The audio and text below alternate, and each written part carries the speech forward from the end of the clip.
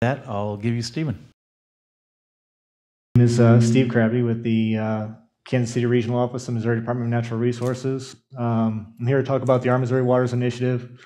I'm going to tell you a little bit about myself, a little bit about the department, and how we got to this point and created Our Missouri Waters and what that is and what it means for everybody in the region.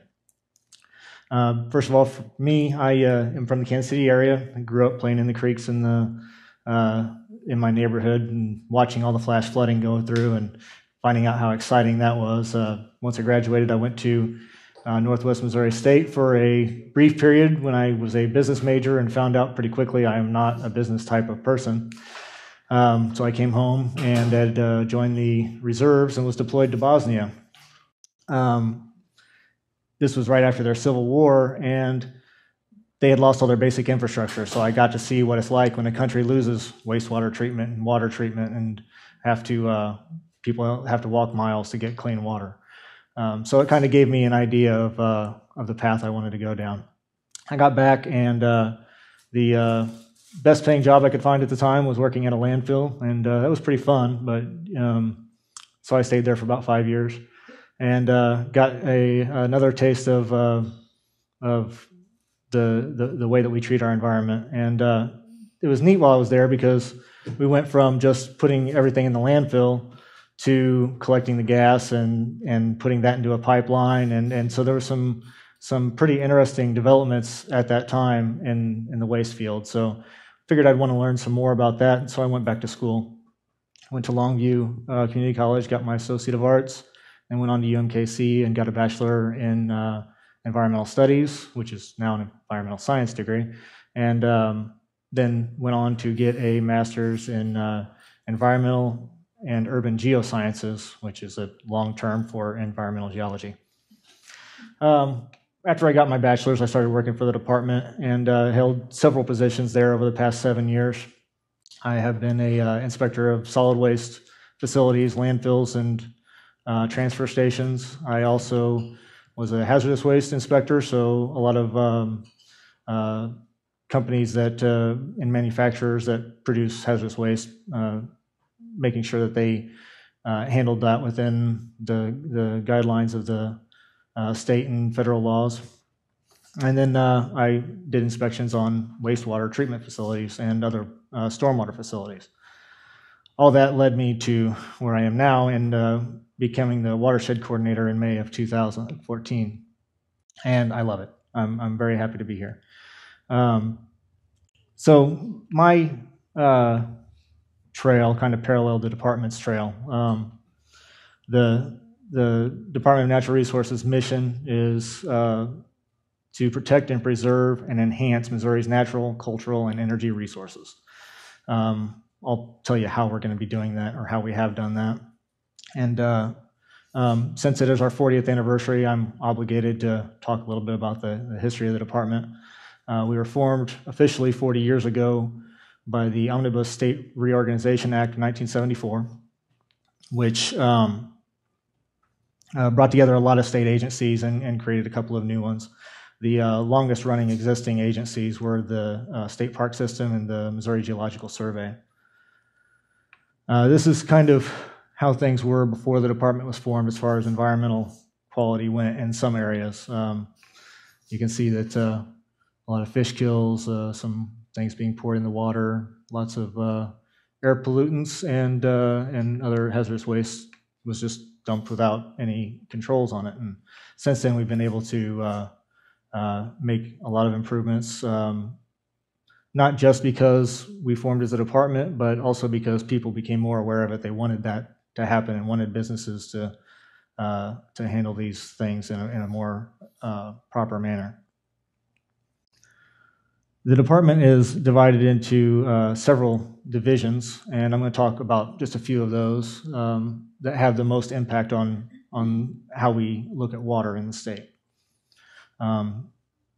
Those will be the state parks, the Geologic Survey, the Director's Office, and the Division of Environmental Quality. They all have their own focus and purpose, but they all are related to water in some way.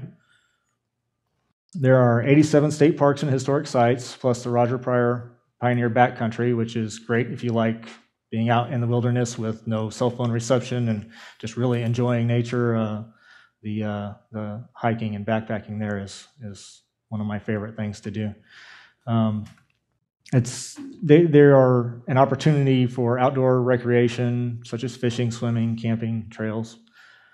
This one here is the mill at Watkins Mill, and that is one of the lakes. I believe that's Lake of the Ozarks State Park. The Missouri Geologic Survey is there to provide technical assistance, education, and guidance in the use and protection of Missouri's natural resources, interpret the state's geologic setting, and the availability of its energy and mineral resources. So basically what they do is quite a few things, really. They ensure that well standards are met, that wells are drilled and cased properly so that anything that would be going into the well or coming out of the well doesn't affect other groundwater. They also create maps of bedrock and surficial materials for mineral resources, geologic hazards like sinkholes and karst environments, and then they produce other publications that are educational and informational. They also do waste disposal site investigations to ensure that sanitary landfills are sited in areas that won't affect groundwater or surface water. In the Office of the Director, there's several programs. The four largest are the Soil and Water Conservation Program. They have financial incentives to help, obviously, with soil and water conservation. That money comes from the the parks and soils tax. There is a new environmental education office where we're putting together resources for teachers and other education institutions be able to use as they need. We have the Water Resources Center, which deals with water quality issues such as water use and availability, water resource monitoring and planning, drought assessment, flood and hydrologic studies, wetland studies, and dam safety. And then the Community Services Division, which is also another new initiative, which is to help smaller communities that are having may have financial or technical needs, so that they can ensure that they have good water delivery and wastewater treatment systems. And then the last one is the Division of Environmental Quality, which is the largest division of the Missouri Department of Natural Resources, and the one that I work for. It includes the Environmental Services Division, which has the state lab, so all the samples that we test go to the lab and are tested there. And they also have the environmental emergency response teams through the environmental services, and they will go if there's a spill or other hazardous material release. They'll go assess the damage and do it properly. The solid waste, hazardous waste, air pollution, drinking water, and water pollution programs all are the regulatory and enforcement divisions that handle those materials. And then land reclamation will ensure that when an area is finished being mined, that it's back into proper use. Finally, in the Division of Environmental Quality, there are 5 regional offices. I work for the Kansas City Regional Office in Lee Summit, and then you can see the others there in their offices. What we do there is inspections of facilities for all of those programs that I mentioned before, compliance assistance, so facilities that might need somebody to come out and give them some guidance, voluntarily give us a call and say, ask for some sort of assistance. And we also do concern investigations, so if a citizen sees something outside, like a dump or a release of untreated wastewater or something like that, we investigate those to make sure that they're cleaned up or taken care of. With all these focus divisions, programs, and offices, it gets confusing for citizens and businesses and groups to find the resources that they need. Although great strides have been taken in improving the quality of the water in Missouri, more improvements can be made. To do this, a new approach was needed to bring together those who work on water quality and quantity issues to create and implement a plan that works. In order for it to work, it has to be coordinated on a more local level and led by those who are already working there. This will take a more holistic approach and make the department's resources more accessible. What we mean by a holistic approach is, everybody that is interested working together and looking at how everything affects the water as a whole. So we came up with the Our Missouri Waters Initiative. It was, like Larry said, was initiated in late 2011. It was an integrated watershed-based approach with the principles of local participation in watershed planning and decision-making, effective interagency collaboration, and targeting available resources. Overall, the initiative will take a coordinated approach to watershed management across the state. One of our goals is to integrate DNR's programs and services more effectively, which will help us maximize efficiencies, target resources, and achieve greater environmental benefit. In the past, our department's programs haven't always been coordinated. Our efforts weren't always in sync, and sometimes they were in conflict. This initiative was our attempt to fix this and to take a more broad approach to manage our water quality. Another goal is to work with partner agencies, local groups, and stakeholders to improve the planning process. So our goal is to build partnerships that include people who live and work in the watershed to plan and work together to benefit the watershed. Talking an awful lot about a watershed, so I probably ought to describe what a watershed is. I'm sure most of you already know that it is an area that drains to a common water body. It can be a few acres or thousands of square miles. All streams, rivers, wetlands, and lakes have a watershed that drains to it, and of course we all live in a watershed. This map here is the largest group of watersheds, what we call the HUC 2, and I'll describe that here in just a minute. We are, of course, in the Missouri River watershed at this time. So watershed-based management is a systematic or phased approach to watershed planning, including building partnerships, assessing and documenting concerns, setting goals, finding solutions, and developing a plan to make those solutions happen. The watersheds, as I was starting to say, are divided in a hierarchical system that the USGS created, and they consist in hydrologic unit codes, or HUC, from 2 to 12 digits, and the smaller the digits, the larger the area. So that first map that I showed was all the 2-digit watersheds, and they go down to 12-digit watersheds. There's 21 of the 2 digits. Those 21 are divided into 221 4-digit subregions, and we work in the 4th level, which is the 8-digit hydrologic unit code, often referred to as a sub-basin. And these are all the those 8-digit hydrologic unit codes in the state.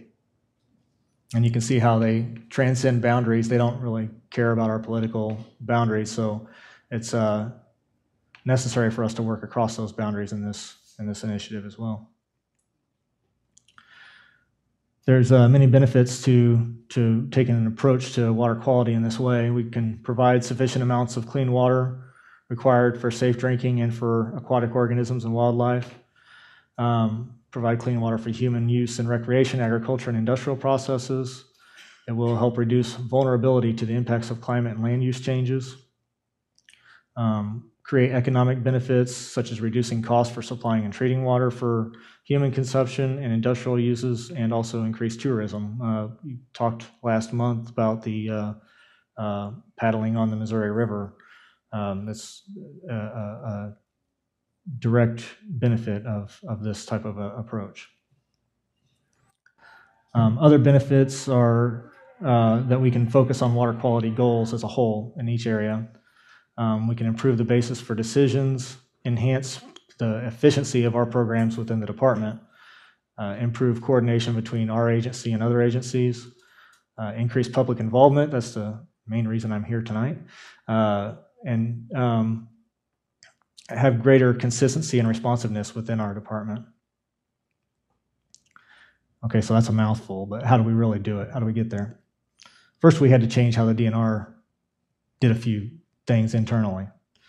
The first and most difficult so far has been synchronizing our permits.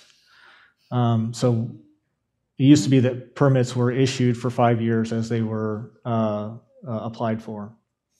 And I'm talking mainly about the water pollution permits or stormwater permits. And so they changed it so that every watershed would renew their permits at the same time. And that's going to take until 2018 to really come into to effect for all those to cycle through. This helps because our partners will know in advance when everybody's permit will expire and renew. So we can look at the loads of nutrients or whatever is in their permit is entering the water at one time. It gives us an opportunity to leverage our resources. We also had to give me a job and add watershed coordinators. We increased the coordination between our programs within the department. So all those programs I listed before actually get together and kind of work together to plan how we do things. And we can evaluate the watershed at a scale that's predefined, the HUC 8 level. And finally, we instituted inspector cross-training, where we have a lot of inspectors from the Kansas City region going to other regions to see how we all are doing our inspections, our reports, and what they're testing and looking for. So that increases the effectiveness of all of our inspectors across the state. Externally, we had to make some more progress as well. So we are starting to create watershed groups, and I'll talk more about those in a little bit, which will be used to help increase public participation in watershed planning and events for education and public outreach.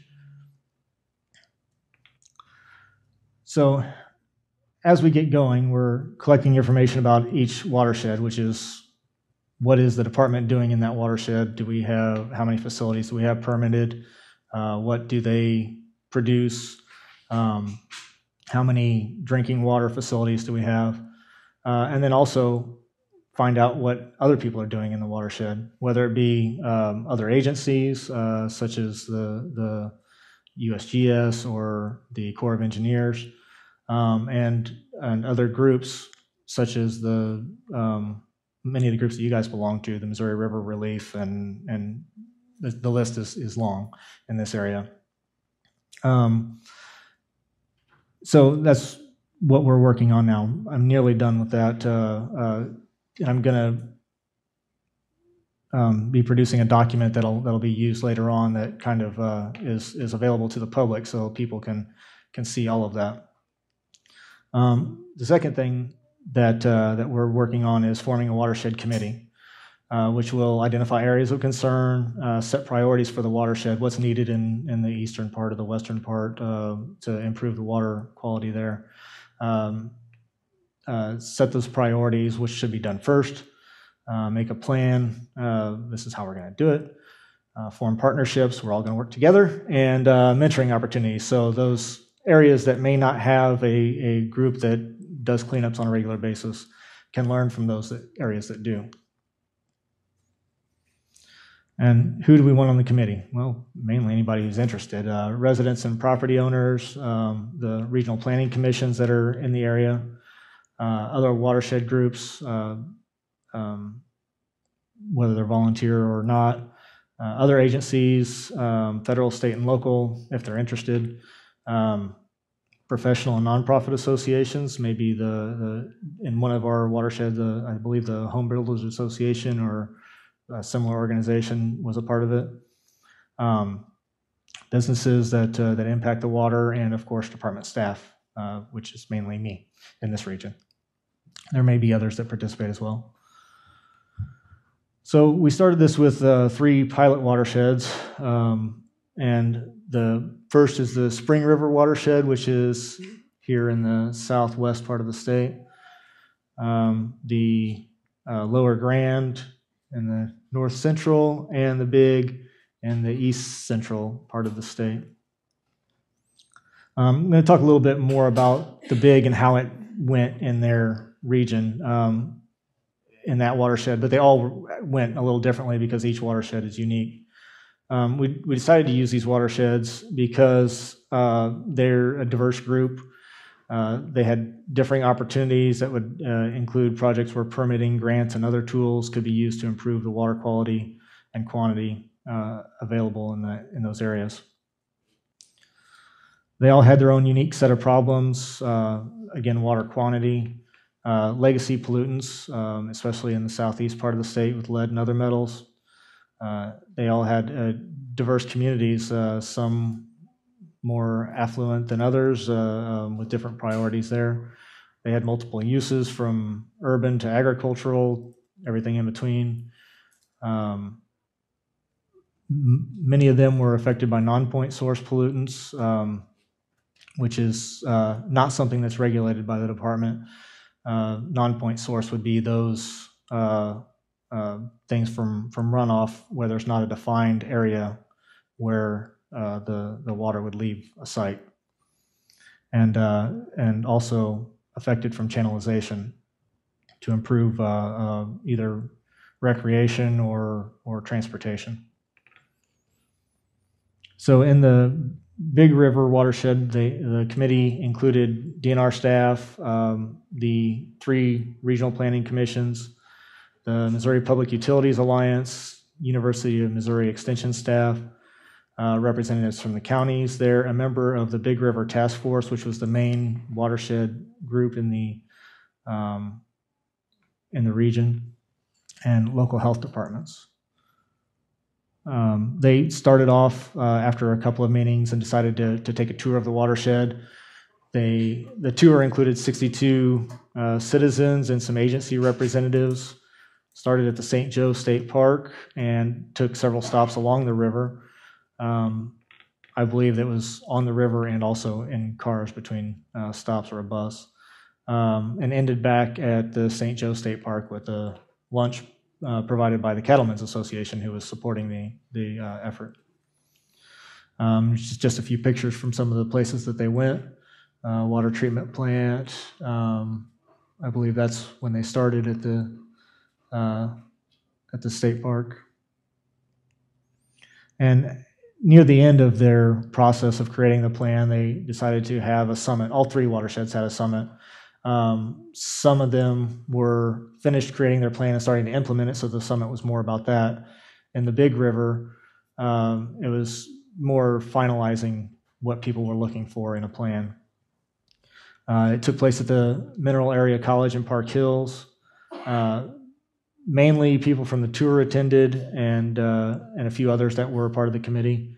They broke it up into 8 tables, and each table had its own discussion topic. Those were infrastructure for wastewater and drinking water, erosion, lead and lead legacy, recreation, conservation practices, natural resource damages, economic impact and development, and stormwater.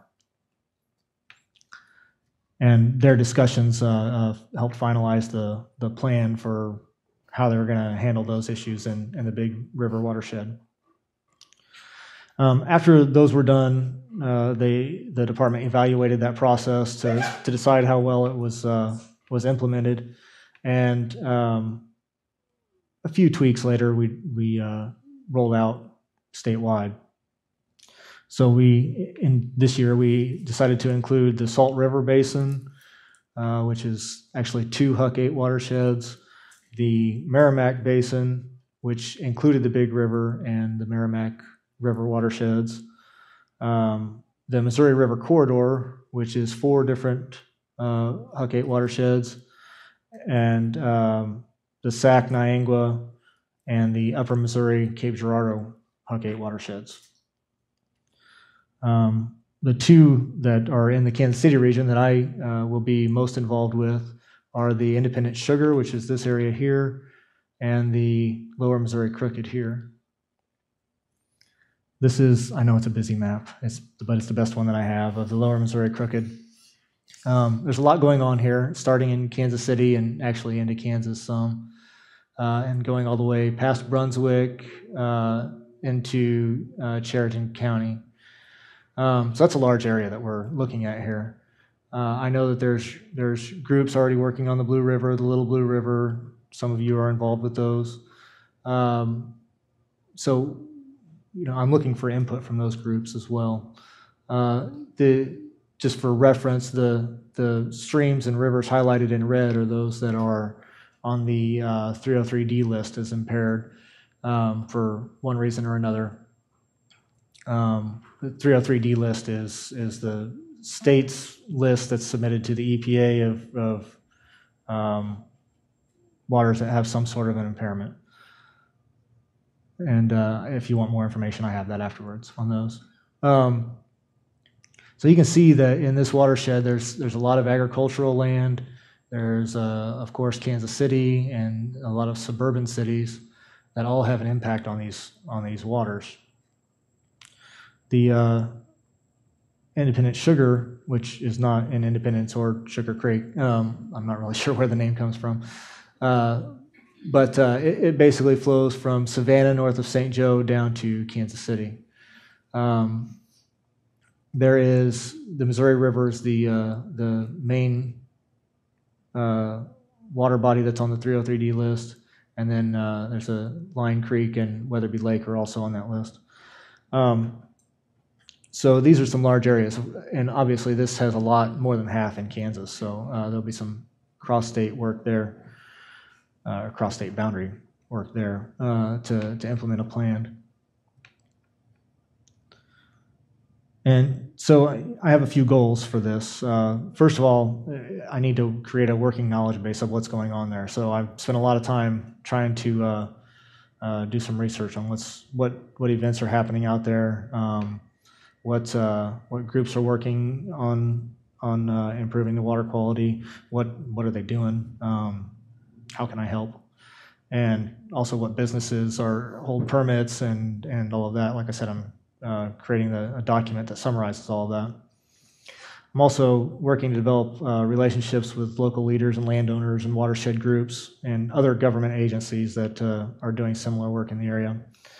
I'll be working to facilitate the watershed group or watershed committee meetings, developing and distributing outreach materials. I have a pamphlet here about our Missouri waters. It's a little dated. It's more about the pilot watersheds, but it gives you a good idea of what we're doing. If you want more information, that's available after I'm done. And I'm working on others. I also administer the Facebook page, which I'll show you the link there in just a minute. And I'm helping people who aren't familiar with DNR and how we work find resources within our agency and other agencies. And again, one of my favorite parts of the job is to participate in the events, the cleanups and watershed fairs and all of that goes on in the region. What can you do to help? Well, by coming here and being interested, you already are, for one. Also attending events such as cleanups and watershed fairs, bringing your kids and families and helping to educate others on how a watershed works and what affects a watershed is a big part of it. If you want to get more information from us, you can contact me, which would also be helpful to let me know about events because I don't find them all. And then if you want to find out about other events that you may not know about, I'm happy to help with those. A lot of those will be put on the Facebook page, and you can also sign up for our email group, which today the link to sign up wasn't working right, so you can send me an email and I'll make sure you get on the email list. and it basically is the same thing that goes on the Facebook page. So that's about it.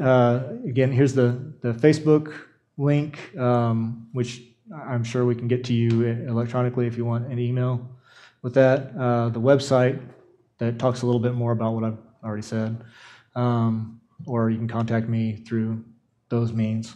Any questions?